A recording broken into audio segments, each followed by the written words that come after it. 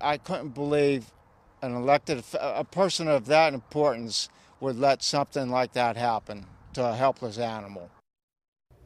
Calls for resignation coming from officials and residents in Washington County after County Controller April Sloane was arrested on animal cruelty charges. We first reported the story last week after police searched her home and found her dog dead in a trash bag in her garage. Erica Stanish has more reaction from other leaders. Yeah, it was here inside Sloane's townhome that police say they found her dog, who died of severe emaciation. And tonight there was an outcry for Sloane to resign, with many outraged after learning about the allegations against her. I'm disgusted, honestly. I had no idea. I think that's gross. I think she should be locked away. Animal lovers throughout Washington County outraged by allegations against their elected county controller, April Sloane. Sloane was charged Tuesday with animal cruelty and neglect after police say they found her dog Thor dead in the garage. The dog should have been taken care of. I don't think a person should be in public office that does that to an animal.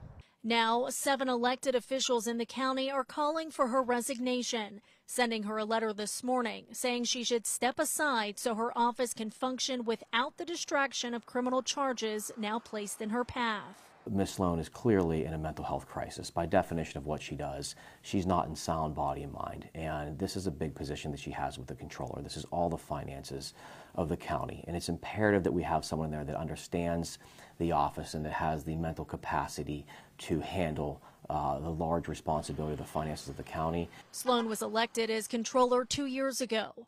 According to police paperwork, she allegedly admitted to officers that the dog was not properly taken care of. County commissioners say as soon as they heard she admit to what happened, they took action. And this is why we're asking for what we're asking for, because no one besides someone in a mental health crisis would do something like this.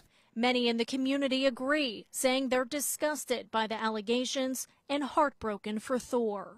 I think that she should resign fairly, or just be taken out of the office. Somebody should have done something about that. I mean, for a helpless animal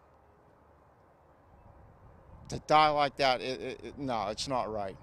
Now, we reached out to Sloane for comment in regard to the charges filed against her and to learn if she plans to step down. We have not heard back yet. In the meantime, the elected officials that are calling for her resignation say they've made a donation to the Washington County Abused Animal Relief Fund in Thor's name. Reporting in Washington County, Erica Stanish, KDKA-TV News.